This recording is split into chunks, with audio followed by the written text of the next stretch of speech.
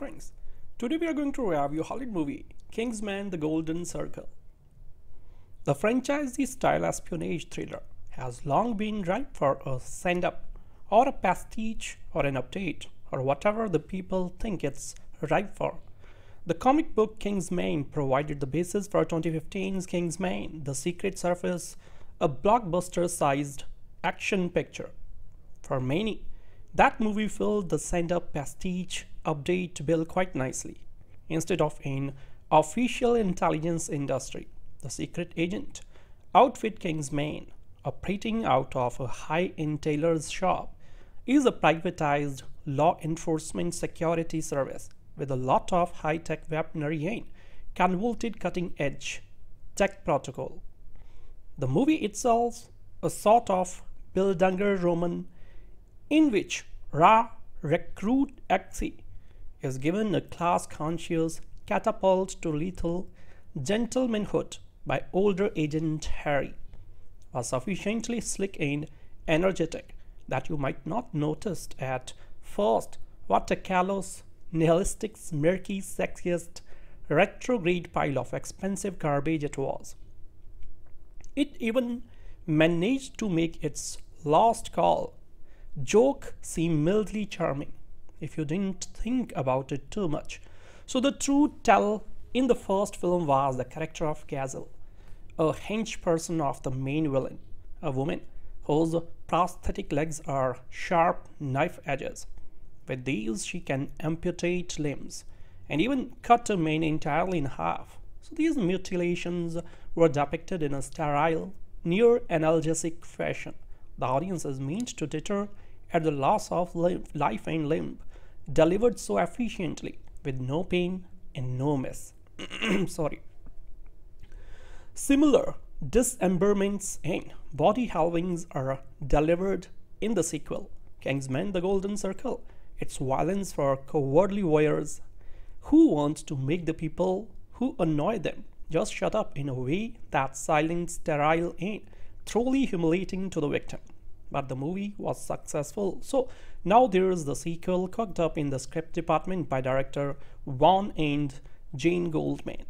So if you think having a woman co-writing the screenplay will help in the egregious gross sexism department, you're mistaken. One of this movie's gags involves putting a tracker on a villain's girlfriend by means of a form of sexual assault the current president of the United States once bragged about. So Xe performs this act reluctantly.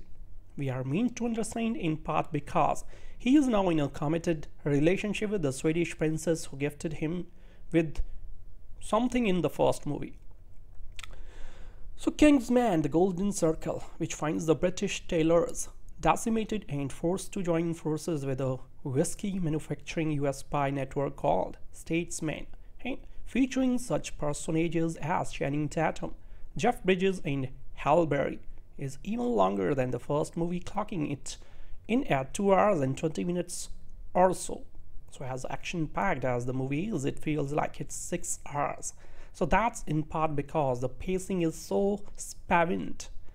The movie lurches twitchily from set pieces to set piece and depends inordinate amounts of time on shots of its sharp-test characters, slow motioning into the widescreen frames showing off accessories that will be sold to you by various companies and various Kingsman tie-ins all over the internet.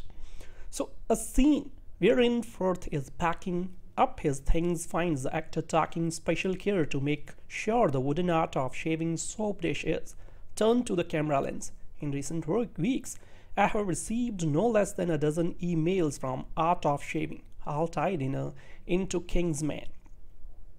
So it also feels long because every bit or joke is dragged out long past its funniness or shock value. So the plot here, just as reactionary in its way as that of the first one, centers around the drug cartel, the Golden Circle run out of a jungle presided over by Julianne Moore's Poppy.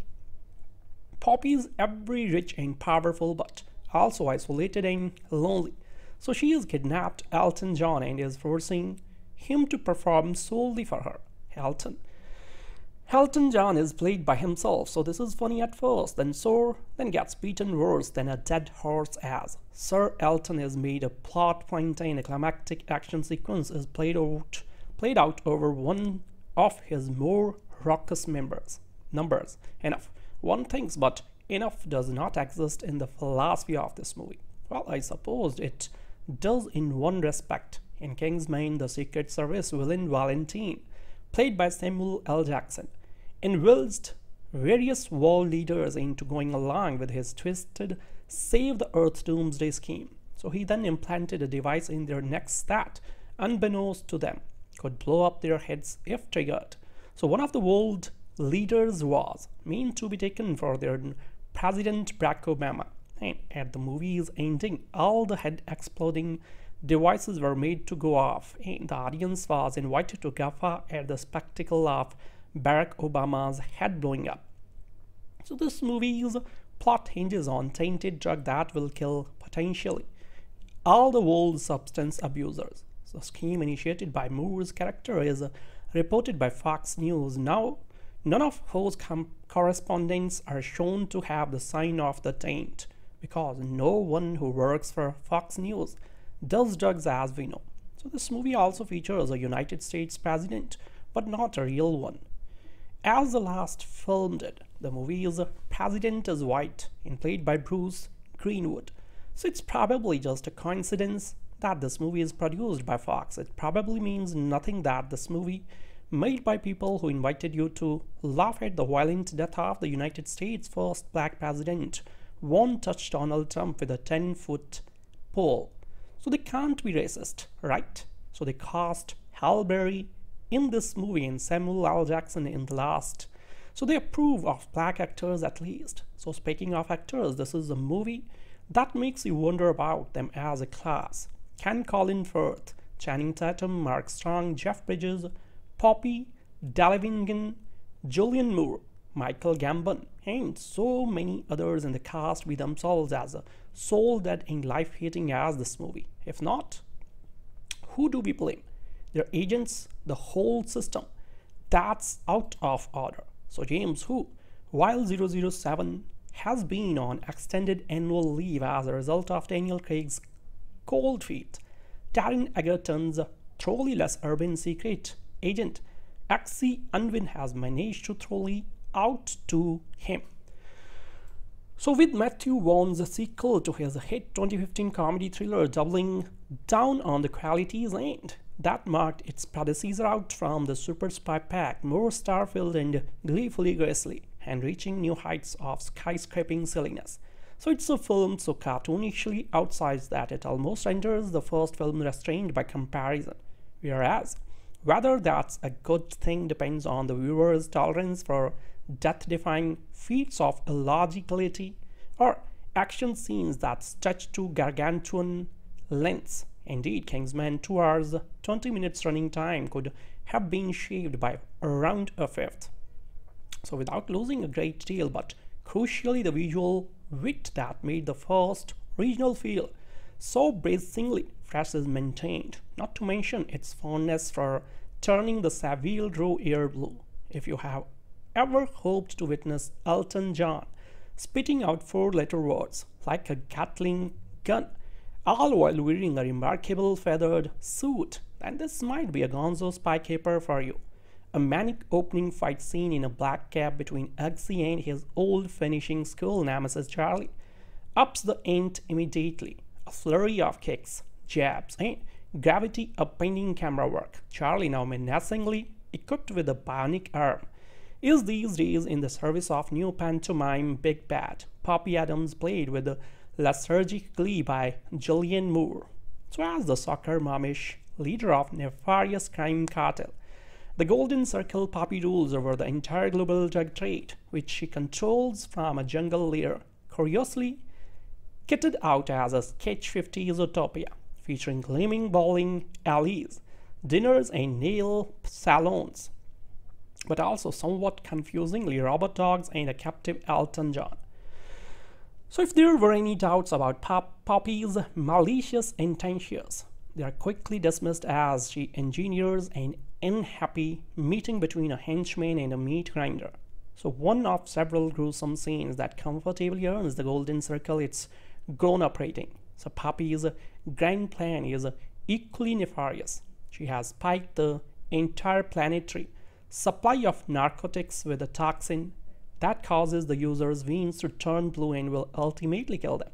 So there is an antidote, of course, but Poppy will only release it if the world's leaders legalize all drugs and in the process hand her an extremely lucrative monopoly to rule over. So to allow her plan to go forward without a hitch, Poppy carries out a preemptive strike on the Kingsman, wiping out a large chunk of its network of super spies and forcing Axie and Merlin to seek refuge at the home of their US equivalent, the statement, a ragtag bunch of whiskey-hacking American agents who have seemingly been introduced are the sole reason of coming in a handful of available A-listers: Jeff Bridges, Narcos, Pedro Pascal, Halle Berry, and a somewhat underused Channing Tatum.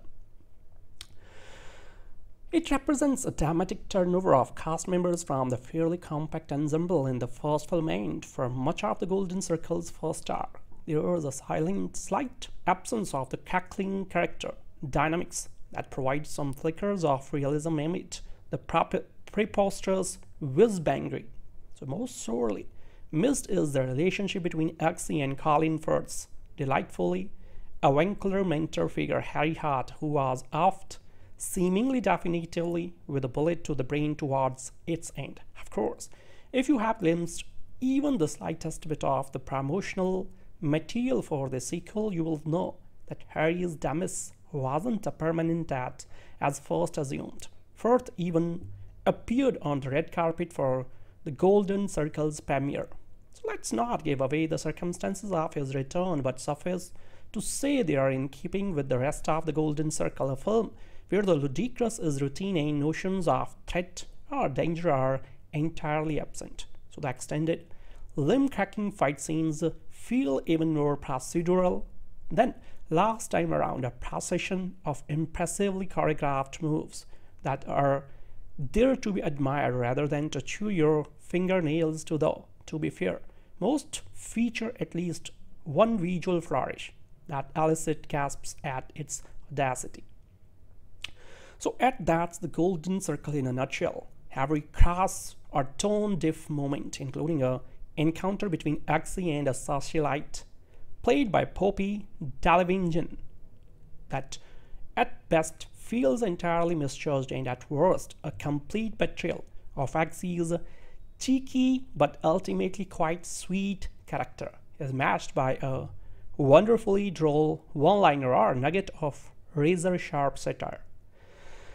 There is a delicious nastiness to the idea that a mass poisoning of the world's narcotics would be embraced by the US president because it allows him to let his country's users die and thus win the war on drugs. So it's a film that is utterly maximalist, stuffed to the gills with gadgets, gimmicks, ideas both good and bad, and an exhausting, exhilarating watch. So Kill Elton John is a line you are unlikely to hear in the average spy caper, but Kingsman, the Golden Circle, aims far above average. Like its 2015 predecessor, this latest visit with the British agents comes Savile Raw Taylor's swings for the fences without caring whose head or torso or dignity is shredded in rote, even if it belongs to Sir Elton. So in a plot of as sloppy and extended as overwashed plastic, the singer's cameo as the feathered and skinned pet of drug-dealing villain named Poppy is a ludicrous highlight. A homesick sociopath, Poppy has styled her Cambodian lair to resemble Eisenhower-era America, including a dinner where those who displease her are turned into hamburger helper.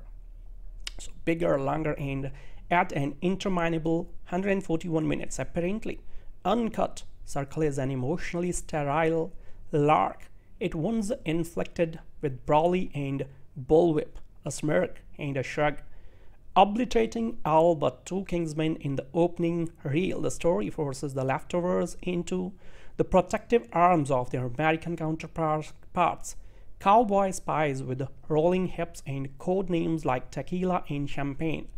Their presence, led by a strutting Channing Tatum, lends the action a homoerotic glaze that I choose to believe is intentional. So yet, in a movie as happy to resurrect characters as rub them out, nothing is of consequence, and the glibness grows numbing, as does the cocky masculinity. This is, after all, a man's world, and women had better get behind or beneath them if they want to survive. Sir Elton will make it just fine on his own. The first thing on the screen is an average tuxedo, orange tuxedo, because the Kingsman series seems to be the firstly about fashion, and only secondly about entertainment. And then there is high-tech gadgetry, a car chase, fantastic music, and dizzying camera work. So like the previous picture, it's hyper-stylized and edited to appear unlike a movie, or rather, unlike events that could take place in a movie set on Earth. The perspective is so fidgety that the whole thing quickly becomes a blur of gunshots, explosions, the special effects, and the slow motion defining of physics. Exie is confronted by rejected Kingsman applicant Charlie Hesketh and forced into a car at gunpoint. Although it's ostensibly as assassination attempt, the genuine motive is revealed shortly after a deadly fracas.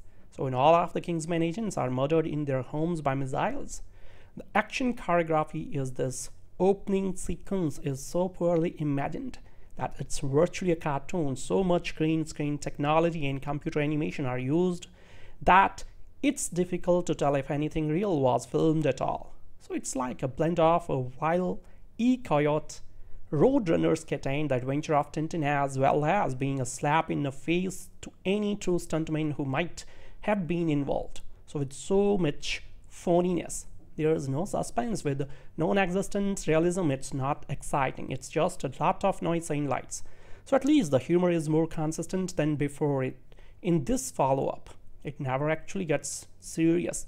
Exie jumps into raw savage from his girlfriend, the Swedish princess, whose reward for Exie having previously saved the world was continued into this sequel and presents ultimate.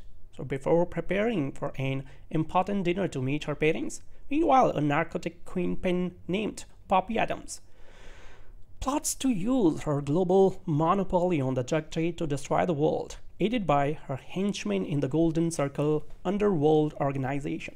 So she proves her ableness by gruesomely offing an associate, while her minions demonstrate their loyalty by having a crudely scrawled 24-karat gold cosmetic tattoo applied to their necks with the incredibly advanced technology in the film, from robo-dogs to gel packs that can stop death to nanites, to internet-connected glasses that can live stream flawless video over the lenses.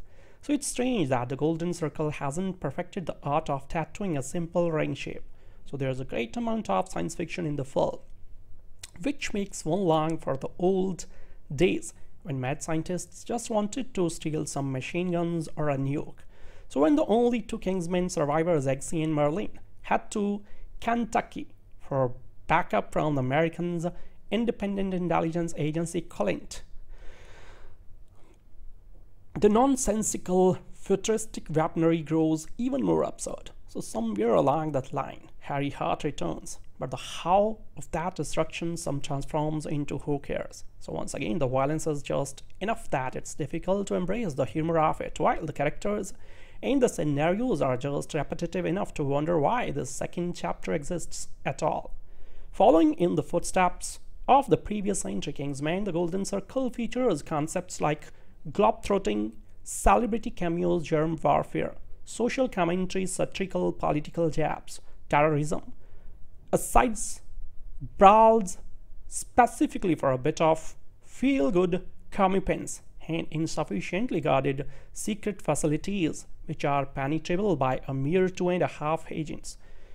Predicaments spring up from carelessness, not proficient villains, where references to the first movie arise in nearly every other scene. So the humor turns out to be the most dependable factors here. as it provides relief from the dreadfully overlong running time. But it's never quite hysterical enough to top anything from before, nor is it frequent enough to save this production from tedium. Perhaps a confession and admission of a critical failing is in order before I get into review of Kingsman: The Golden Circle, Matthew Vaughn's lively and garish sequel to the surprisingly winning Kingsman: The Secret Service. My perhaps shameful disclosure is that this I find Taron Egerton, the compact and swaggering star of the films, to be quite cute. Something about his impish good looks, his character's chaff to save Eliza Doolittle narrative, the streak of sensitivity he is not afraid to let glimmer in the Klieg lights. So it works on me, I'm only human. So which is all to say, it's possible I like the Kingsman movies more because it's a kick to watch my little movie crush do his thing, and less because they are no worthy action-adventure films. I'm willing to consider that possibility just as all critics should.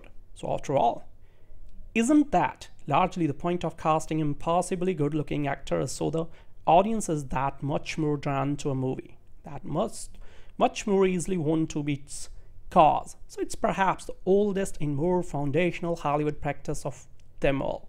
So why bring it up now? Well, because what surrounds Taron Egerton in the Kingsman movies is such a quickly melange of sloppy plot mechanics and potentially problematic stuff that my giddy appreciation for them has to be coming from somewhere compromised, someplace lower and baser than my high-minded critical eye, right? Because I should hate the Kingsman movies, especially this new sequel, which is crass and hyper-violent and takes cheap deus ex machina problem solving to an incoherent level beyond even its predecessor. Surely then I enjoyed the film simply because I'm so sad cross-lusting after the film's lead.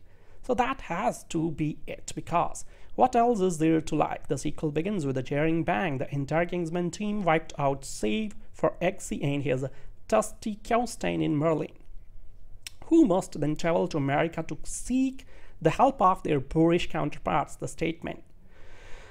The means and methods of the cultural exchange strain not only legibility but entertainment. The sillier thing gets, the less anything matters. So the Golden Circle sets up world-saving stakes. A poison supply of recreational drugs threatens to kill millions unless a cartel kingpin madwoman gets her way. And yet nothing about the movie's gambit has any real weight. So it's fine to make saving the world a lark. James Bond used to do it before Sam Mendes got his self-serious hands on the PPK. The Fast and the Furious gang still manages the Golden Circle, though is too busy being cheeky to bother creating any real sense of friction. So there's some pathos to be found thoughtful throughout, especially at the end, where the film is largely bouncing gelatinous plop, all lubed up with nowhere to really go. So all that blood does start to wear on one's moral capacity. One's acrobatically filmed gun battles, elastic squish bang bang muster towards wild rides, almost certainly too gleeful about all this murder and mayhem. So the film's action is as propulsively immediate as a video game fight sequence, which is probably a bad thing. This rendering of splattering headshots as exclamation point cartoons, like in the first film, The Golden Circle's mix of antic comedy and high body count doesn't sit right. It's all wrong. For the moment, it made me interrogate why I was having fun, an exercise that entirely antithetical to the mission of a movie that really strenuously extended Elton John cameo and all wants you to have fun. And yet, regrettably, spatially, I did have fun anyway. Sure, because Egerton cuts a dashing figure with a highly dose of humility and a killer smile. So you will probably win in critic court. So in my defense, I also like the dumb, clumsy Golden Circle because several of its action scenes, like an opening fight inside the London taxi, are dizzily choreographed, physics-defining thrills. So I liked it because Julianne Moore as a sweetly purring supervillain who kills people with a huge meat grinder is a sight to behold, and because the film finds an unexpected niceness amid its brightly lit chaos. So the plot of an unseemingly closing joke in the first film is afforded more some measure of dignity in the second movie. Axie and his mentor, Glad, had an almost homoerotic rapport that the movie doesn't shy away from. And we see Axie cry on more than one occasion, not something a lot of male action heroes are allowed to do on film. So Vaughn has an odd but sincere affection for this world, and it's curiously contagious. But yes, I recognize that there is also plenty to not like about the film, including a mostly useless cameo from Channing Tatum, a dull and wasted turn from Halle Berry, and one arbitrary and poorly shaped big final twist that confuses the movie's already confused politics.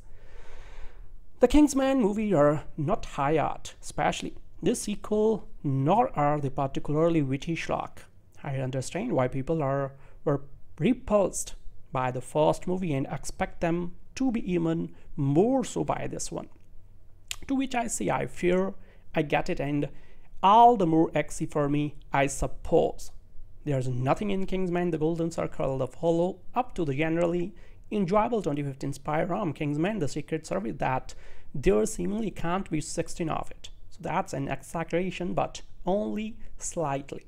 The film has something like 5 antagonists, which it keeps juggling with 4 or 5 different storylines. Every single character has a double or even a triple somewhere in, though some of that is built into the story. It often feels as if the movie kept casting recognizable actors and then felt obligated to come up with characters for all of them. The Golden Circle is 2 hours and 21 minutes long, and at least half of that feels like clutter. The dramatic stakes are inert. The filmmaking is hyperactive, and the movie keeps introducing characters only to shuffle them off screen a couple of minutes later. And just like the first movie, the film's politics are all over the place in the way that should be fun but ends up feeling distracting. Yet, it's hard to hate this movie too much.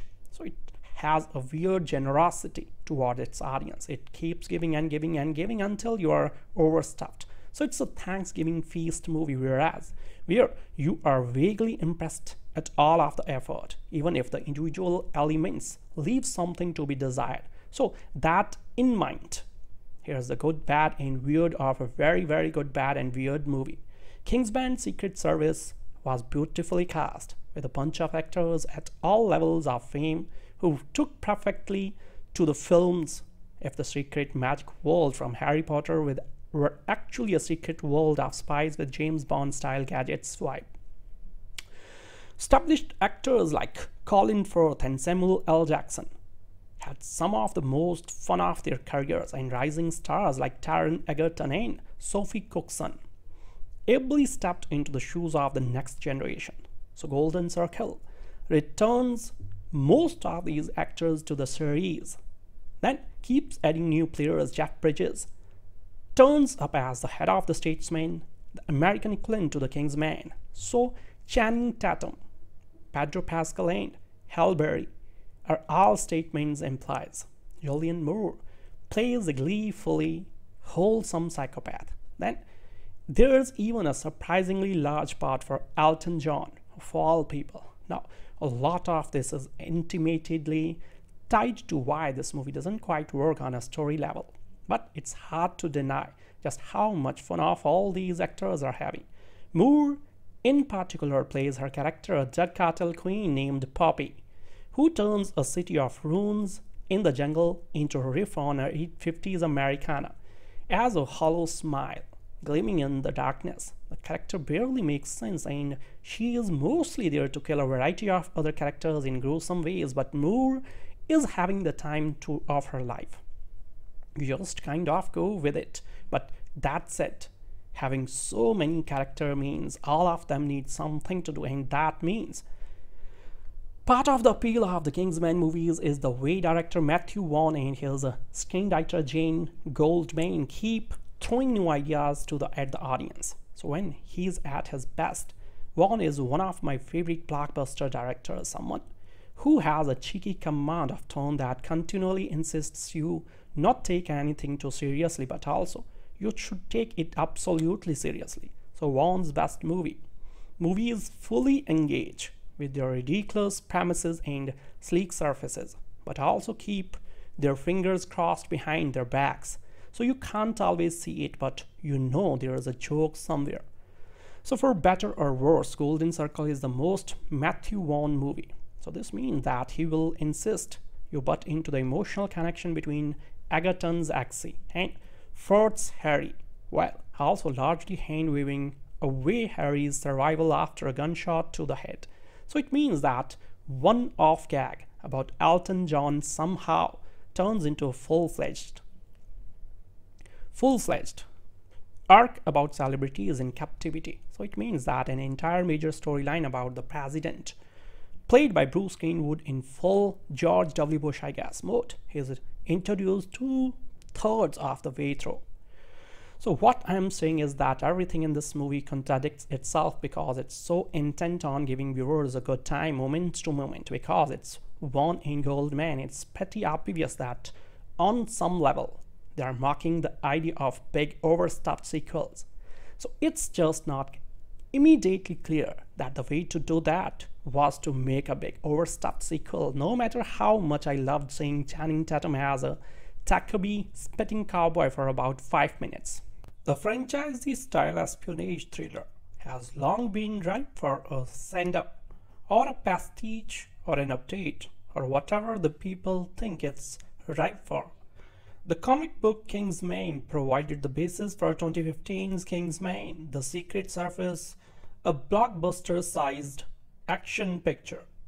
For many, that movie filled the send-up pastiche update bill quite nicely. Instead of an official intelligence industry, the secret agent outfit Kingsman, operating out of a high-end tailor's shop, is a privatized law enforcement security service with a lot of high-tech weaponry and convoluted cutting-edge tech protocol. The movie itself, a sort of Bilderberger Roman in which raw recruit Axie is given a class-conscious catapult to lethal gentlemanhood by older agent Harry, was sufficiently slick and energetic that you might not notice at first what a callous, nihilistic, smirky, sexist, retrograde pile of expensive garbage it was. It even managed to make its last call joke seem mildly charming if you didn't think about it too much. So the true tell in the first film was the character of Gazelle, a henchperson of the main villain, a woman whose prosthetic legs are sharp knife edges. With these she can amputate limbs and even cut a man entirely in half. So these mutilations were depicted in a sterile, near analgesic fashion. The audience is meant to titter at the loss of life and limb, delivered so efficiently, with no pain and no mess. Sorry. Similar dismemberments and body halvings are delivered in the sequel, Kingsman: The Golden Circle. It's violence for cowardly warriors who want to make the people who annoy them just shut up in a way that's silent, sterile, and truly humiliating to the victim. But the movie was successful, so now there's the sequel cooked up in the script department by director Vaughn and Jane Goldman. So if you think having a woman co-writing the screenplay will help in the egregious gross sexism department, you're mistaken. One of this movie's gags involves putting a tracker on a villain's girlfriend by means of a form of sexual assault the current president of the United States once bragged about. So Axie performs this act reluctantly. We are meant to understand in part because He is now in a committed relationship with the Swedish princess who gifted him with something in the first movie. So Kingsman, the Golden Circle, which finds the British tailors decimated and forced to join forces with a whiskey manufacturing US spy network called Statesman, and featuring such personages as Channing Tatum, Jeff Bridges, and Halle Berry, is even longer than the first movie, clocking it in at 2 hours and 20 minutes or so. So as action-packed as the movie is, it feels like it's 6 hours. So that's in part because the pacing is so spavined. The movie lurches twitchily from set pieces to set piece and depends inordinate amounts of time on shots of its sharpest characters, slow motioning into the widescreen frames showing off accessories that will be sold to you by various companies and various Kingsman tie-ins all over the internet. So a scene wherein Firth is packing up his things finds the actor taking special care to make sure the wooden art of shaving soap dishes turned to the camera lens. In recent weeks, I have received no less than a dozen emails from Art of Shaving, all tied into Kingsman.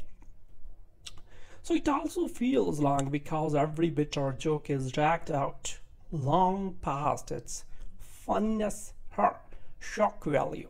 So the plot here, just as reactionary in its way as that of the first one, centers around the drug cartel, the Golden Circle run out of a jungle presided over by Julianne Moore's Poppy.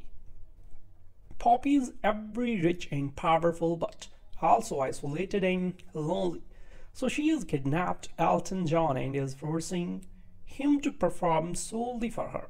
Elton John is played by himself, so this is funny at first, then sore, then gets beaten worse than a dead horse as Sir Elton is made a plot point and a climactic action sequence is played out over one of his more raucous numbers. Enough.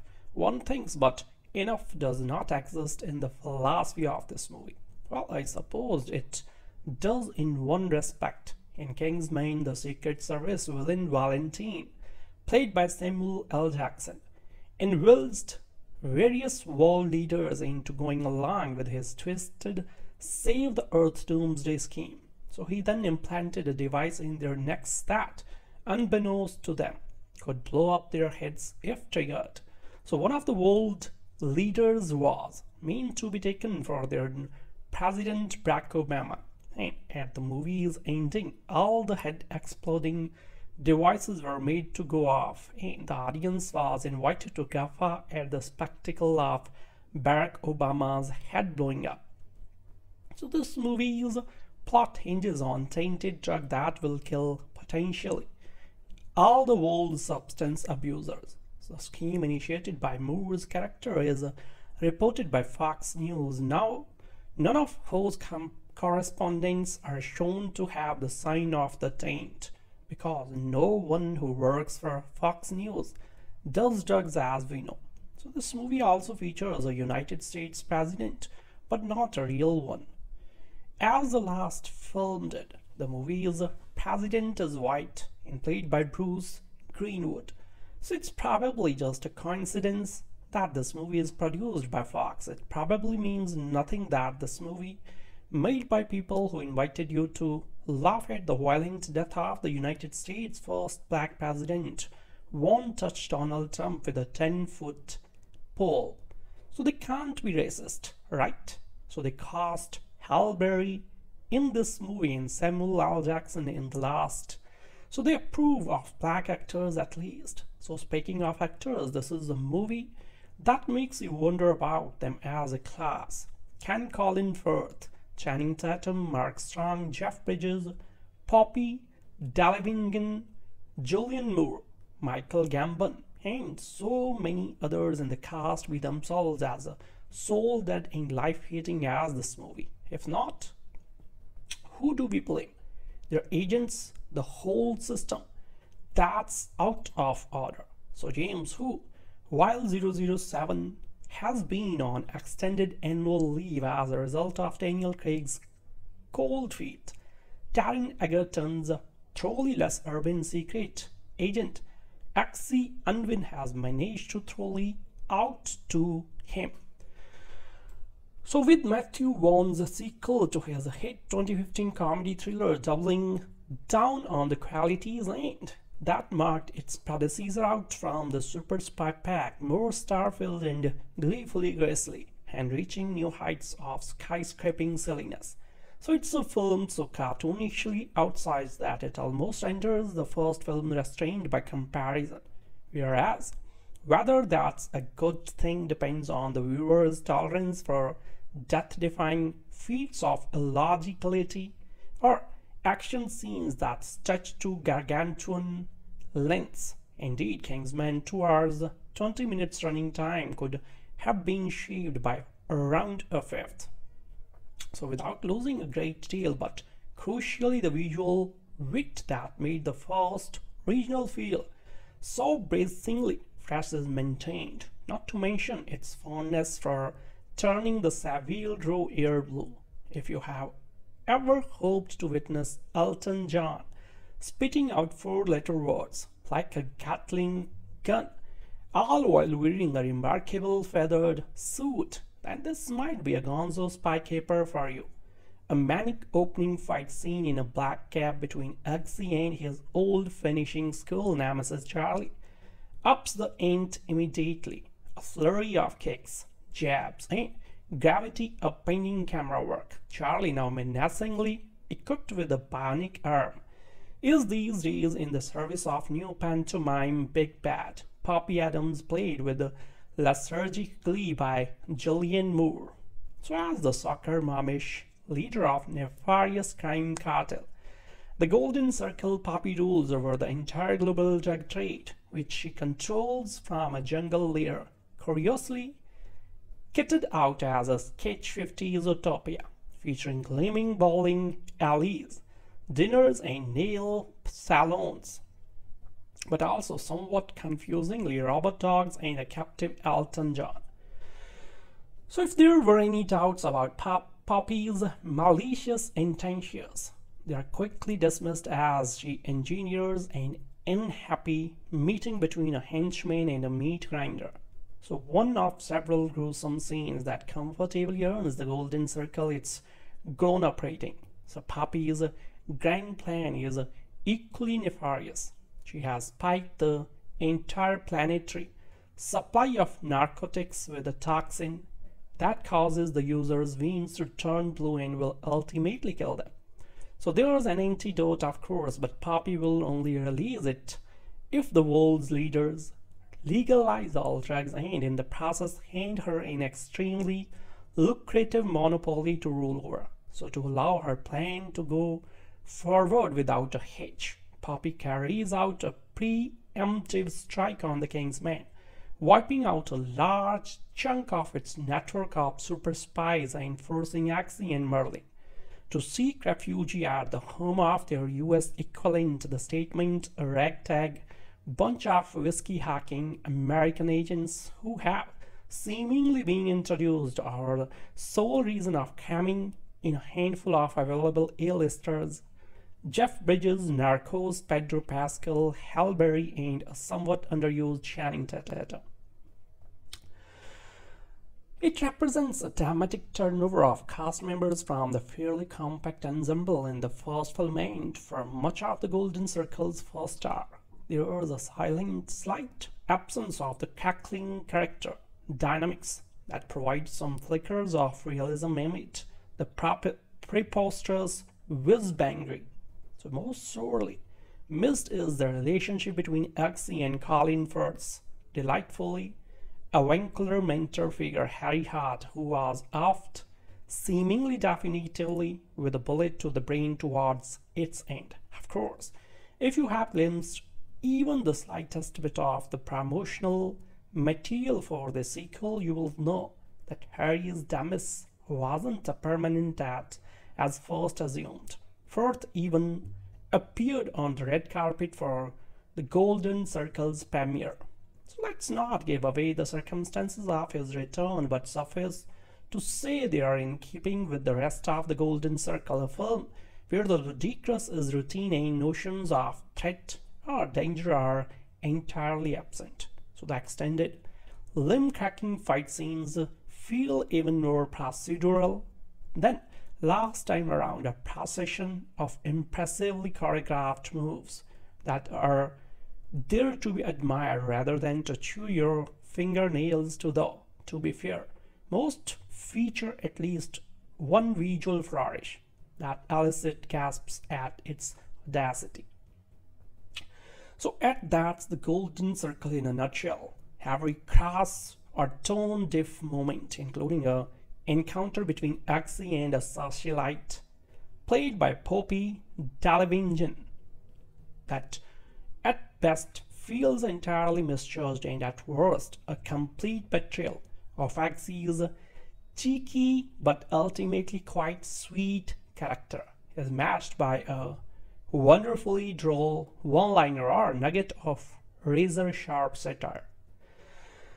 There is a delicious nastiness to the idea that a mass poisoning of the world's narcotics would be embraced by the US president because it allows him to let his country's users die and thus win the war on drugs. So it's a film that is utterly maximalist, stuffed to the gills with gadgets, gimmicks, ideas both good and bad, and an exhausting, exhilarating watch. So Kill Elton John is a line you are unlikely to hear in the average spy caper, but Kingsman, the Golden Circle, aims far above average. Like its 2015 predecessor, this latest visit with the British agents comes Savile Raw Taylor's swings for the fences without caring whose head or torso or dignity is shedded in drought, even if it belongs to Sir Elton. So in a plot of as sloppy and extended as overwashed plastic, the singer's cameo as the feathered and skinned pet of drug-dealing villain named Poppy is a ludicrous highlight. A homesick sociopath, Poppy has styled her Cambodian lair to resemble Eisenhower-era America, including a dinner where those who displease her are turned into hamburger helper. So bigger, longer, and at an interminable 141 minutes, apparently uncut, Circle is an emotionally sterile lark. It once inflicted with brawly and bullwhip, a smirk, and a shrug, obliterating all but two Kingsmen in the opening reel. The story forces the leftovers into the protective arms of their American counterparts, cowboy spies with rolling hips and code names like tequila and champagne, their presence led by a strutting Channing Tatum. Lends the action a hemorrhagic glaze that I choose to believe is intentional. So yet in a movie as happy to resurrect characters as rub them out, nothing is of consequence, and the glibness grows numbing, as does the cocky masculinity. This is, after all, a man's world, and women had better get behind or beneath them if they want to survive. Sir Elton will make it just fine on his own. The first thing on the screen is an average tuxedo, orange tuxedo, because the Kingsman series seems to be the firstly about fashion and only secondly about entertainment. And then there is high-tech gadgetry, a car chase, fantastic music, and dizzying camera work. So like the previous picture, it's hyper-stylized and edited to appear unlike a movie, or rather, unlike events that could take place in a movie set on Earth. The perspective is so fidgety that the whole thing quickly becomes a blur of gunshots, explosions, the special effects, and the slow motion defining of physics. Axie is confronted by rejected Kingsman applicant Charlie Hesketh and forced into a car at gunpoint. Although it's ostensibly as an assassination attempt, the genuine motive is revealed shortly after a deadly fracas. So when all of the Kingsman agents are murdered in their homes by missiles, the action choreography is this opening sequence is so poorly imagined that it's virtually a cartoon. So much green screen technology and computer animation are used that it's difficult to tell if anything real was filmed at all. So it's like a blend of a wild coyote, Roadrunner's Kitten, the adventure of Tintin, as well as being a slap in the face to any true stuntman who might have been involved. So with so much phoniness, there is no suspense. With non-existent realism, it's not exciting. It's just a lot of noise and lights. So at least the humor is more consistent than before it. In this follow-up, it never actually gets serious. Axie jumps into raw savage from his girlfriend, the Swedish princess, whose reward for Axie having previously saved the world was continued into this sequel and presents ultimate. So before preparing for an important dinner to meet her parents, meanwhile a narcotic queenpin named Poppy Adams plots to use her global monopoly on the drug trade to destroy the world, aided by her henchmen in the Golden Circle underworld organization. So she proves her evilness by gruesomely offing an associate, while her minions demonstrate their loyalty by having a crudely scrawled 24-karat gold cosmetic tattoo applied to their necks with the incredibly advanced technology in the film, from robo-dogs to gel packs that can stop death to nanites, to internet-connected glasses that can live stream flawless video over the lenses. So it's strange that the Golden Circle hasn't perfected the art of tattooing a simple ring shape. So there's a great amount of science fiction in the film, which makes one long for the old days when mad scientists just wanted to steal some machine guns or a nuke. So when the only two Kingsman survivors, Axie and Merlin, head to Kentucky for backup from the Americans' independent intelligence agency, Colin, the nonsensical futuristic weaponry grows even more absurd. So somewhere along that line, Harry Hart returns, but the how of that destruction some transforms into who cares. So once again, the violence is just enough that it's difficult to embrace the humor of it, while the characters and the scenarios are just repetitive enough to wonder why the second chapter exists at all. Following in the footsteps of the previous entry, Kingsman, the Golden Circle features concepts like globetrotting, celebrity cameos, germ warfare, social commentary, satirical political jabs, terrorism, asides, brawls, specifically for a bit of feel-good comeuppance, and insufficiently guarded secret facilities which are penetrable by a mere 2.5 agents. Predicaments spring up from carelessness, not proficient villains, where references to the first movie arise in nearly every other scene. So the humor turns out to be the most dependable factors here, as it provides relief from the dreadfully overlong running time.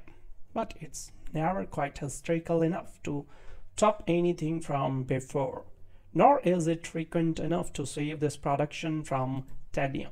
Perhaps a confession and admission of a critical failing is in order before I get into review of Kingsman: The Golden Circle, Matthew Vaughn's lively and garish sequel to the surprisingly winning Kingsman: The Secret Service. My perhaps shameful disclosure is this I find Taron Egerton, the compact and swaggering star of the films, to be quite cute. Something about his impish good looks, his character's charm to save Eliza Doolittle narrative, the streak of sensitivity he is not afraid to let glimmer in the clique lights. So it works on me, I'm only human. So which is all to say, it's possible I like the Kingsman movies more because it's a kick to watch my little movie crush do his thing, and less because they are no worthy action-adventure films. I'm willing to consider that possibility just as all critics should. So after all, isn't that largely the point of casting impossibly good-looking actors, so the audience is that much more drawn to a movie that much more easily won to its cause? So it's perhaps the oldest and more foundational Hollywood practice of them all. So why bring it up now? Well, because what surrounds Taron Egerton in the Kingsman movies is such a quickly melange of sloppy plot mechanics and potentially problematic stuff that my giddy appreciation for them has to be coming from somewhere compromised, someplace lower and baser than my high-minded critical eye, right? Because I should hate the Kingsman movie, especially this new sequel, which is crass and hyper-violent and takes cheap deus ex machina problem solving to an incoherent level beyond even its predecessor. Surely then I enjoyed the film simply because I'm so sad cross-lusting after the film's lead. So that has to be it, because what else is there to like? The sequel begins with a jarring bang. The entire Kingsman team wiped out save for Exy and his trusty Coulston in Merlin, who must then travel to America to seek the help of their poorish counterparts. The statement, the means and methods of the cultural exchange strain not only legibility but entertainment. The sillier thing gets, the less anything matters. So the Golden Circle sets up world-saving stakes. A poison supply of recreational drugs threatens to kill millions unless a cartel kingpin madwoman gets her way. And yet nothing about the movie's gambit has any real weight. So it's fine to make saving the world a lark. James Bond used to do it before Sam Mendes got his self-serious hands on the PPK. The Fast and the Furious gang still manages the Golden Circle, though is too busy being cheeky to bother creating any real sense of friction. So there's some pathos to be found thoughtful throughout, especially at the end, where the film is largely bouncing gelatinous blob, all lubed up with nowhere to really go. So all that blood does start to wear on one's moral capacity. One's acrobatically filmed gun battles, elastic squish bang muster towards wild rides, almost certainly too gleeful about all this murder and mayhem. So the film's action is as propulsively immediate as a video game fight sequence, which is probably a bad thing. This rending of splattering headshots as exclamation point cartoons. Like in the first film, the Golden Circle's mix of antic comedy and high body count doesn't sit right. It's all wrong. For the moment, it made me interrogate how I was having fun, an exercise that entirely antithetical to the mission of a movie that really strenuously extended Elton John cameo and all wants you to have fun. And yet, regrettably, spatially, I did have fun anyway. Sure, because Egerton cuts a dashing figure with a highly dose of humility and a killer smile. So you will probably win in critic court. So in my defense, I also liked the dumb, clumsy Golden Circle because several of its action scenes, like an opening fight inside a London taxi, are dizzily choreographed, physics-defining thrills. So I liked it because Julianne Moore as a sweetly purring supervillain who kills people with a huge meat grinder is a sight to behold, and because the film finds an unexpected niceness amid its brightly lit chaos. So the plot of an unseemingly closing joke in the first film is afforded some measure of dignity in the second movie. Axie and his mentor, Glad, had an almost homoerotic rapport that the movie doesn't shy away from, and We see Exy cry on more than one occasion, not something a lot of male action heroes are allowed to do on film. So Vaughn has an odd but sincere affection for this world, and it's curiously contagious. But yes, I recognize that there is also plenty to not like about the film, including a mostly useless cameo from Channing Tatum, a dull and wasted turn from Halle Berry, and one arbitrary and poorly shaped big final twist that confuses the movie's already confused politics. The Kingsman movies are not high art, especially this sequel, nor are they particularly witty schlock. I understand why people were repulsed by the first movie and expect them to be even more so by this one. To which I say, I fear I get it, and all the more exy for me, I suppose. There's nothing in Kingsman: The Golden Circle to follow up to the generally enjoyable 2015 spy-rom Kingsman: The Secret Service that there seemingly can't be 16 of it. So that's an exaggeration, but only slightly. The film has something like 5 antagonists, which it keeps juggling with 4 or 5 different storylines. Every single character has a double or even a triple somewhere in, though some of that is built into the story. It often feels as if the movie kept casting recognizable actors and then felt obligated to come up with characters for all of them. The Golden Circle is 2 hours and 21 minutes long, and at least half of that feels like clutter. The thematic stakes are inert.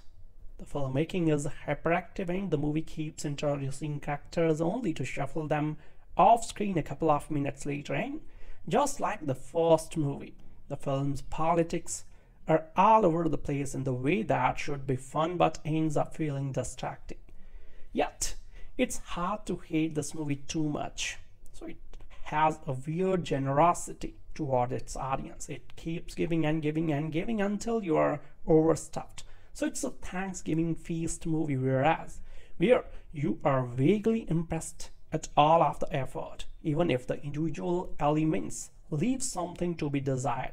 So that in mind, here's the good, bad, and weird of a very, very good, bad, and weird movie. Kingsman: Secret Service was beautifully cast, with a bunch of actors at all levels of fame who took perfectly to the films.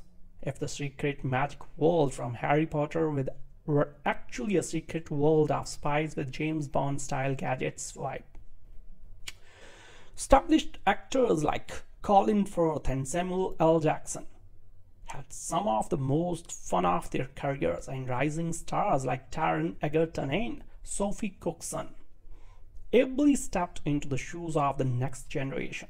So Golden Circle returns most of these actors to the series, then keeps adding new players. Jeff Bridges turns up as the head of the Statesman, the American equivalent to the Kingsman. So Channing Tatum, Pedro Pascal, and Halle Berry are all Statesman's employees. Julianne Moore plays a gleefully wholesome psychopath. Then there's even a surprisingly large part for Elton John, of all people. Now, a lot of this is intimately tied to why this movie doesn't quite work on a story level, but it's hard to deny just how much fun of all these actors are having. Moore in particular plays her character, a Jackal queen named Poppy, who turns a city of ruins in the jungle into a riff on a 50s Americana as a hollow smile gleaming in the darkness. The character barely makes sense, and she is mostly there to kill a variety of other characters in gruesome ways, but Moore is having the time of her life. Just kind of go with it. But that's it. Having so many characters means all of them need something to do, and that means part of the appeal of the Kingsman movies is the way director Matthew Vaughn and his screenwriter Jane Goldman keep throwing new ideas at the audience. So when he's at his best, Vaughn is one of my favorite blockbuster directors, someone who has a cheeky command of tone that continually insists you not take anything too seriously, but also you should take it absolutely seriously. So Vaughn's best movies fully engage with their ridiculous premises and sleek surfaces, but also keep their fingers crossed behind their backs. So you can't always see it, but you know there's a joke somewhere. So for better or worse, Golden Circle is the most Matthew Vaughn movie. So this means that he will insist you butt into the emotional connection between Egerton's Axie and Firth's Harry, while also largely hand-waving away Harry's survival after a gunshot to the head. So it means that one off gag about Elton John somehow turns into a full-fledged arc about celebrities in captivity. So it means that an entire major storyline about the president, played by Bruce Greenwood in full George W. Bush, I guess, mode, is introduced 2/3 of the way through. So what I'm saying is that everything in this movie contradicts itself because it's so intent on giving viewers a good time moment to moment, because it's Vaughn and Goldman. It's pretty obvious that on some level they are mocking the idea of big overstuffed sequels. So it's just not immediately clear that the way to do that was to make a big overstuffed sequel, no matter how much I loved seeing Channing Tatum as a Takobi spitting cowboy for about 5 minutes. The franchisee-style espionage thriller has long been ripe for a send-up or a pastiche or an update or whatever the people think it's ripe for. The comic book Kingsman provided the basis for 2015's Kingsman: The Secret Service, a blockbuster-sized action picture. For many, that movie filled the send-up pastiche update bill quite nicely. Instead of an official intelligence industry, the secret agent outfit Kingsman, operating out of a high-end tailor's shop, is a privatized law enforcement security service with a lot of high-tech weaponry and convoluted cutting-edge tech protocol. The movie itself, a sort of Bilderberg Roman in which raw recruit Axie is given a class-conscious catapult to lethal gentlemanhood by older agent Harry, are sufficiently slick and energetic that you might not notice at first what a callous, nihilistic, smirky, sexist, retrograde pile of expensive garbage it was. It even managed to make its last call joke seem mildly charming if you didn't think about it too much. So the true tell in the first film was the character of Gazelle, a henchperson of the main villain, a woman whose prosthetic legs are sharp knife edges. With these she can amputate limbs and even cut a man entirely in half. So these mutilations were depicted in a sterile, near analgesic fashion. The audience is meant to deter at the loss of life and limb, delivered so efficiently with no pain and no mess. Sorry. Similar dismemberments and body halvings are delivered in the sequel, Kingsman: The Golden Circle. It's violence for cowardly voyeurs who want to make the people who annoy them just shut up in a way that's silent, sterile, and truly humiliating to the victim. But the movie was successful, so now there's the sequel cooked up in the script department by director Vaughn and Jane Goldman. So if you think having a woman co-writing the screenplay will help in the egregious gross sexism department, you're mistaken. One of this movie's gags involves putting a tracker on a villain's girlfriend by means of a form of sexual assault the current president of the United States once bragged about. So Axie performs this act reluctantly. We are meant to understand in part because he is now in a committed relationship with the Swedish princess who gifted him with something in the first movie. So Kingsman: The Golden Circle, which finds the British tailors decimated and forced to join forces with a whiskey manufacturing US spy network called Statesman, and featuring such personages as Channing Tatum, Jeff Bridges, and Halle Berry, is even longer than the first movie, clocking it in at 2 hours and 20 minutes or so. So as action-packed as the movie is, it feels like it's 6 hours. So that's in part because the pacing is so spavant. The movie lurches twitchily from set pieces to set piece and depends inordinate amounts of time on shots of its sharp-dressed characters, slow motioning into the widescreen frames showing off accessories that will be sold to you by various companies and various Kingsman tie-ins all over the internet. So a scene wherein Firth is packing up his things finds the actor taking special care to make sure the wooden art of shaving soap dishes turned to the camera lens. In recent weeks, I have received no less than a dozen emails from Art of Shaving, all tied into Kingsman. So it also feels long because every bit or joke is dragged out long past its funniness or shock value. So the plot here just as reactionary in its way as that of the first one, centers around the drug cartel, the Golden Circle run out of a jungle presided over by Julianne Moore's Poppy. Poppy is very rich and powerful, but also isolated and lonely. So she has kidnapped Elton John and is forcing him to perform solely for her. Elton John is played by himself, so this is funny at first, then sore, then gets beaten worse than a dead horse as Sir Elton has made a plot point and a climactic action sequence is played out over one of his more raucous numbers. Enough. One thinks, but enough does not exist in the philosophy of this movie. Well, I suppose it does in one respect. In Kingsman, the Secret Service villain Valentine, played by Samuel L. Jackson, encouraged various world leaders into going along with his twisted save the earth doomsday scheme. So he then implanted a device in their necks that, unbeknownst to them, could blow up their heads if triggered. So one of the world leaders was meant to be taken for their President Barack Obama. And at the movie's ending, all the head exploding devices were made to go off, and the audience was invited to guffaw at the spectacle of Barack Obama's head blowing up. So this movie's plot hinges on tainted drug that will kill potentially all the world's substance abusers. The scheme initiated by Moore's character is reported by Fox News. Now, none of whose correspondents are shown to have the sign of the taint, because no one who works for Fox News does drugs as we know.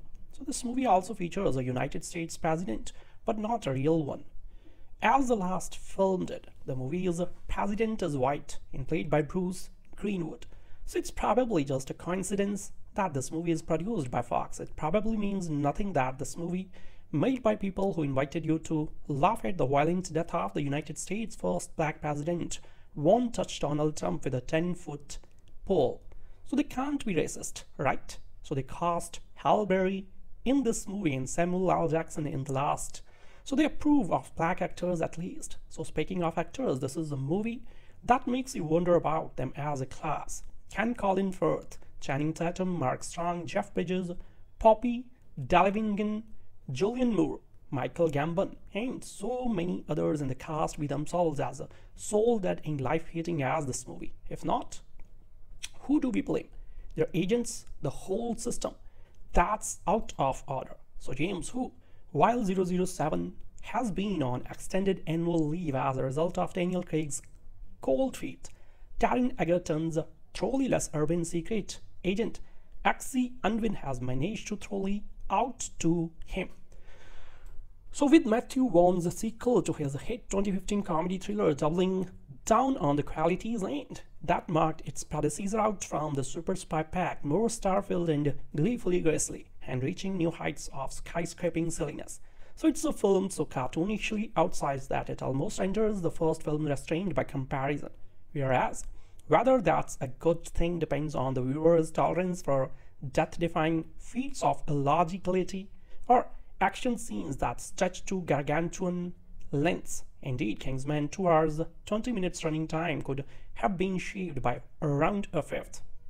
So without losing a great deal, but crucially the visual wit that made the first regional feel so brazenly fresh is maintained, not to mention its fondness for turning the Savile Row air blue. If you have ever hoped to witness Elton John spitting out 4-letter words like a Gatling gun, all while wearing a remarkable feathered suit. Then this might be a gonzo spy caper for you. A manic opening fight scene in a black cab between Eggsy and his old finishing school nemesis Charlie ups the ante immediately. A flurry of kicks, jabs, and gravity upending camera work. Charlie, now menacingly equipped with a bionic arm, is these days in the service of new pantomime Big Bad. Poppy Adams, played with lethargic glee by Julianne Moore. So as the soccer momish leader of nefarious crime cartel, the Golden Circle, Poppy rules over the entire global drug trade, which she controls from a jungle lair, curiously kitted out as a sketch 50s utopia, featuring gleaming bowling alleys, dinners and nail salons, but also somewhat confusingly robot dogs and a captive Elton John. So if there were any doubts about Poppy's malicious intentions, they are quickly dismissed as she engineers an unhappy meeting between a henchman and a meat grinder. So one of several gruesome scenes that comfortably earns the Golden Circle its grown-up rating. So Poppy's grand plan is equally nefarious. She has spiked the entire planetary supply of narcotics with a toxin that causes the user's veins to turn blue and will ultimately kill them. So there is an antidote, of course, but Poppy will only release it if the world's leaders legalize all drugs and in the process hand her an extremely lucrative monopoly to rule over. So to allow her plan to go forward without a hitch, Poppy carries out a preemptive strike on the Kingsman, wiping out a large chunk of its network of super spies and forcing Eggsy and Merlin to seek refuge at the home of their US equivalent, the statement a ragtag bunch of whiskey-hacking American agents who have seemingly been introduced are the sole reason of coming in a handful of available A-listers: Jeff Bridges, Narcos, Pedro Pascal, Halle Berry, and a somewhat underused Channing Tatum. It represents a dramatic turnover of cast members from the fairly compact ensemble in the first film, and for much of the Golden Circle's first arc, there is a slight absence of the crackling character dynamics that provide some flickers of realism amid the preposterous whiz-bangery. So most sorely missed is the relationship between Eggsy and Colin Firth's delightfully avuncular mentor figure Harry Hart, who was oft seemingly definitively with a bullet to the brain towards its end. Of course, if you have glimpsed even the slightest bit of the promotional material for the sequel, you will know that Harry's demise wasn't a permanent death as first assumed. Firth even appeared on the red carpet for the Golden Circle's premiere. So let's not give away the circumstances of his return, but suffice to say they are in keeping with the rest of the Golden Circle, a film where the ludicrous is routine and notions of threat or danger are entirely absent. So the extended limb-cracking fight scenes feel even more procedural than last time around, a procession of impressively choreographed moves that are there to be admired rather than to chew your fingernails to. Though, to be fair, most feature at least one visual flourish that elicits gasps at its audacity. So that's the Golden Circle in a nutshell. Every crass or tone-deaf moment, including an encounter between Eggsy and a socialite, played by Poppy Delevingne, that at best feels entirely misjudged and at worst a complete betrayal of Eggsy's cheeky but ultimately quite sweet character, is matched by a wonderfully droll one-liner or nugget of razor-sharp satire. There is a delicious nastiness to the idea that a mass poisoning of the world's narcotics would be embraced by the US president because it allows him to let his country's users die and thus win the war on drugs. So it's a film that is utterly maximalist, stuffed to the gills with gadgets, gimmicks, ideas both good and bad, and an exhausting, exhilarating watch. So Kill Elton John is a line you are unlikely to hear in the average spy caper, but Kingsman, the Golden Circle, aims far above average.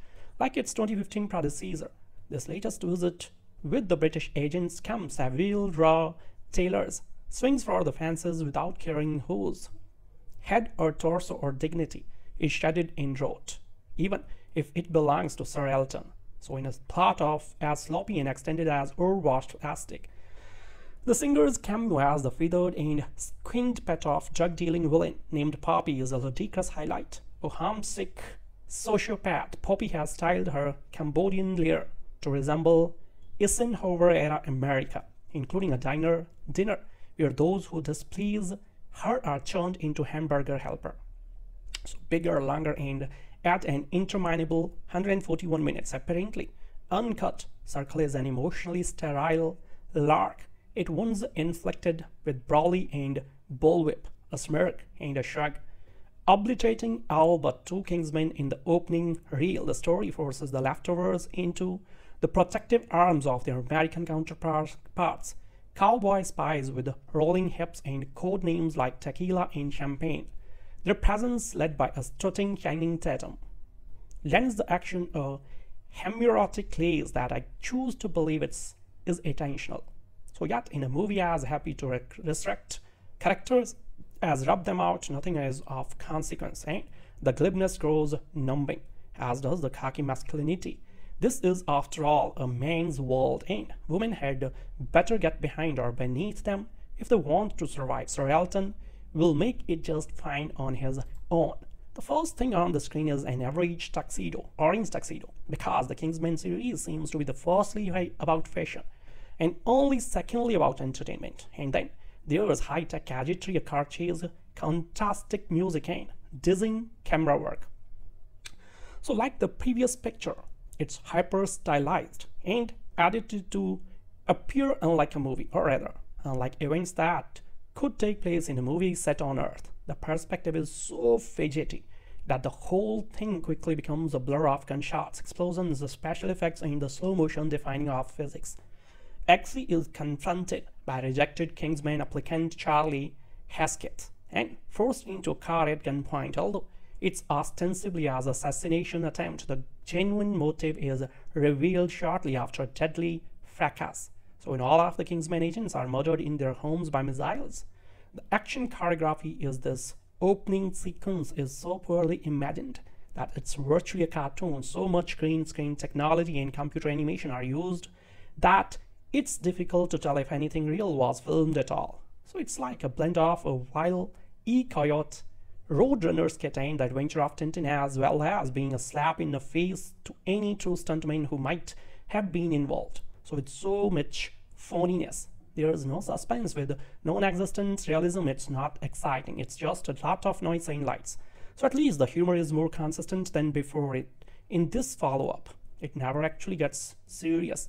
Exie jumps into raw savage from his girlfriend, the Swedish princess, whose reward for Exie having previously saved the world was continued into this sequel and presents ultimate.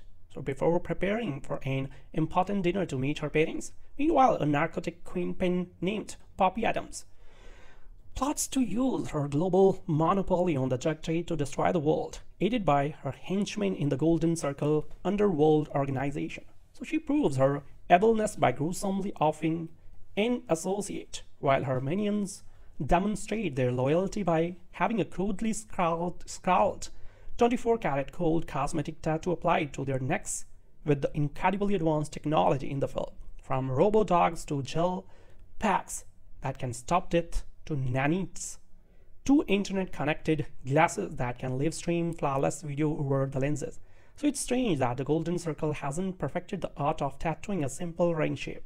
So there's a great amount of science fiction in the film, which makes one long for the old days when mad scientists just wanted to steal some machine guns or a nuke. So when the only two Kingsman survivors, Exie and Merlin, head to Kentucky for backup from the Americans' independent intelligence agency Colint, the nonsensical futuristic weaponry grows even more absurd. So somewhere along that line, Harry Hart returns, but the how of that destruction some transforms into who cares. So once again, the violence is just enough that it's difficult to embrace the humor of it, while the characters and the scenarios are just repetitive enough to wonder why the second chapter exists at all. Following in the footsteps of the previous century Kingsman, the Golden Circle features concepts like globetrotting, celebrity cameos, germ warfare, social commentary, satirical political jabs, terrorism, asides, brawls, specifically for a bit of feel-good comeuppance, and insufficiently guarded secret facilities which are penetrable by a mere 2.5 agents. Predicaments spring up from carelessness, not proficient villains, where references to the first movie arise in nearly every other scene. So the humor turns out to be the most dependable factors here, as it provides relief from the dreadfully overlong running time. But it's never quite hysterical enough to top anything from before, nor is it frequent enough to save this production from tedium. Perhaps a confession and admission of a critical failing is in order before I get into review of Kingsman: The Golden Circle, Matthew Vaughn's lively and garish sequel to the surprisingly winning Kingsman: The Secret Service. My perhaps shameful disclosure is that this I find Taron Egerton, the compact and swaggering star of the films, to be quite cute. Something about his impish good looks, his character's charm to save Eliza Doolittle narrative, the streak of sensitivity he is not afraid to let glimmer in the Klieg lights.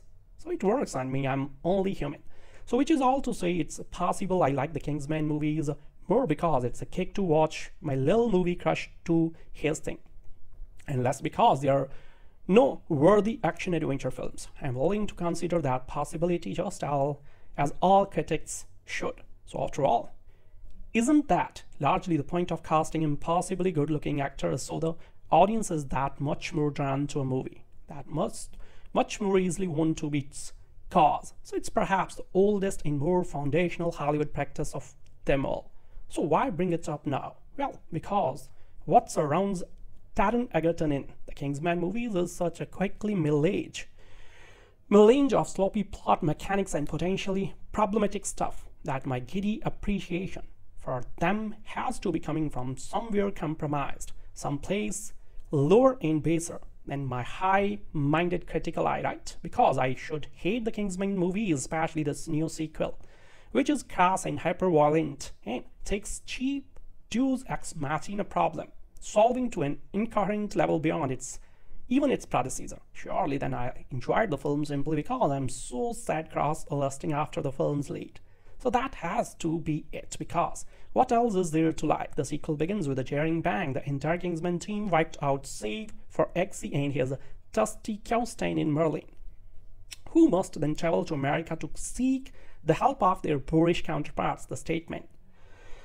The means and methods of the cultural exchange strain not only legibility but entertainment. The sillier thing gets, the less anything matters. So the Golden Circle sets up world-saving stakes. A poison supply of recreational drugs threatens to kill millions unless a cartel kingpin madwoman gets her way. And yet nothing about the movie's gambit has any real weight. So it's fine to make saving the world a lark. James Bond used to do it before Sam Mendes got his self-serious hands on the PPK. The Fast and the Furious gang still manages the Golden Circle, though is too busy being cheeky to bother creating any real sense of friction. So there's some pathos to be found thoughtful throughout, especially at the end, where the film is largely bouncing gelatinous blob, all lubed up with nowhere to really go.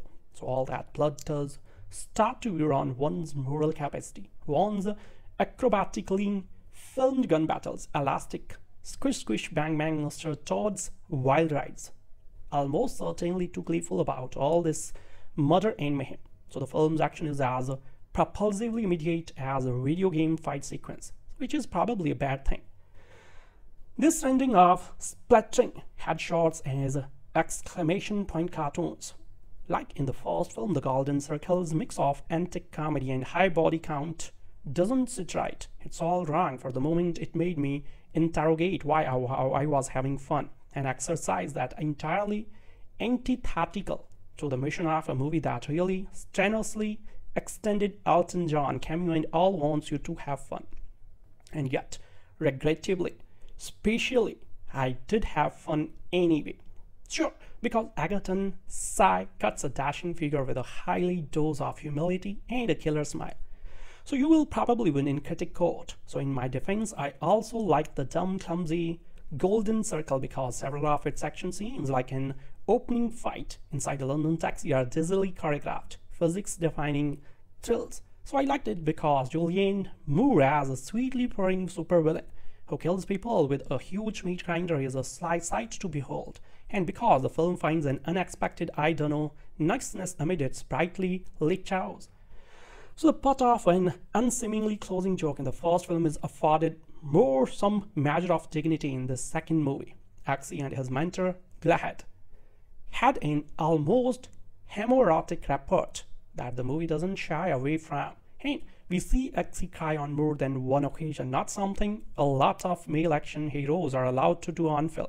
So Vaughn has an odd but sincere affection for this world, and it's curiously contagious. But yes, I recognize that there is also plenty to not like about the film, including a mostly useless cameo from Channing Tatum, a dull and wasted turn from Halle Berry, and one arbitrary and poorly shaped big final twist that confuses the movie's already confused politics. The Kingsman movies are not high art, especially this sequel, nor are they particularly witty schlock. I understand why people were repulsed by the first movie and expect them to be even more so by this one. To which I say, I fear I get it, and all the more Axie for me, I suppose. There's nothing in Kingsman the Golden Circle, the follow-up to the generally enjoyable 2015 spy rom Kingsman the Secret Service, that there seemingly can't be 16 of it. So that's an exaggeration, but only slightly. The film has something like 5 antagonists, which it keeps juggling with 4 or 5 different storylines. Every single character has a double or even a triple somewhere in, though some of that is built into the story. It often feels as if the movie kept casting recognizable actors and then felt obligated to come up with characters for all of them. The Golden Circle is 2 hours and 21 minutes long, and at least half of that feels like clutter. The dramatic stakes are inert. The filmmaking is hyperactive, and the movie keeps introducing characters only to shuffle them off screen a couple of minutes later. And just like the first movie, the film's politics are all over the place in the way that should be fun but ends up feeling distracting.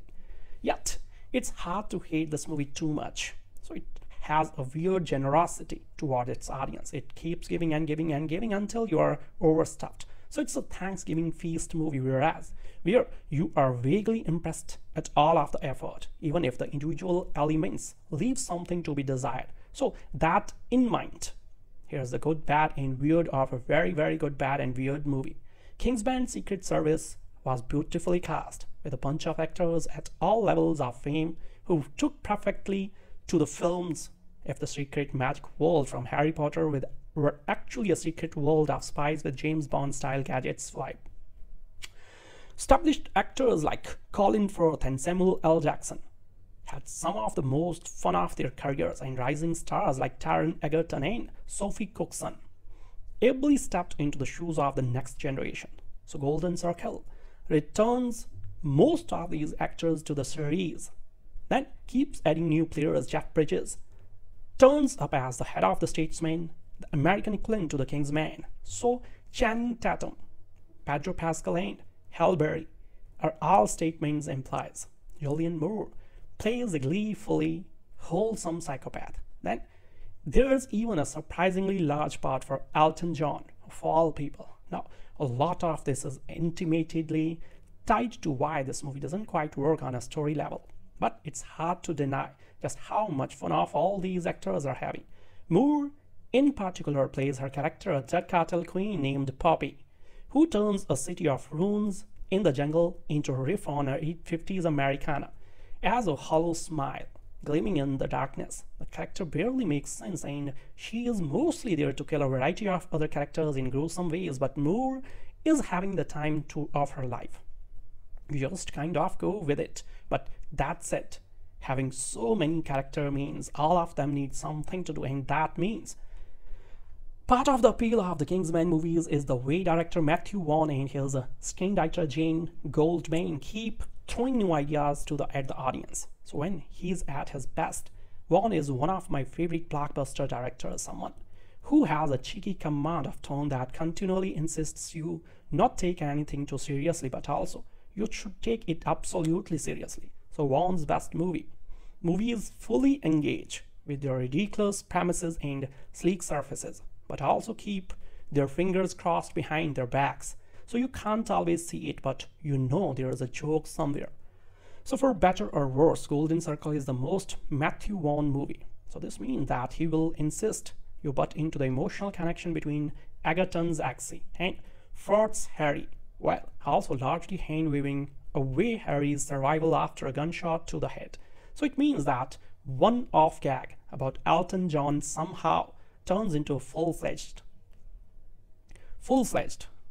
arc about celebrities in captivity. So it means that an entire major storyline about the president, played by Bruce Cain, would in full George W. Bush, I guess, mode, is introduced 2/3 of the way through.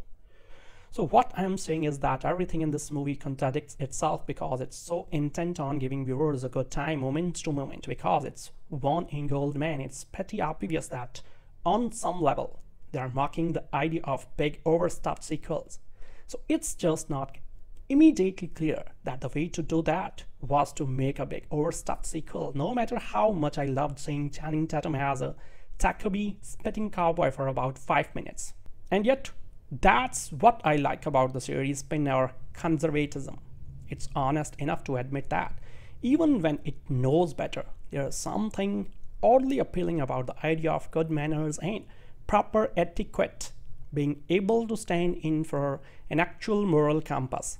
So it's not eluded enough to think that's the whole deal, but somewhere in its heart, it really wants to think just looking the part is 75% of the job. Maybe that's a fantasy primarily relegated to white men in 2017, but Kingsman understands why it would be seductive.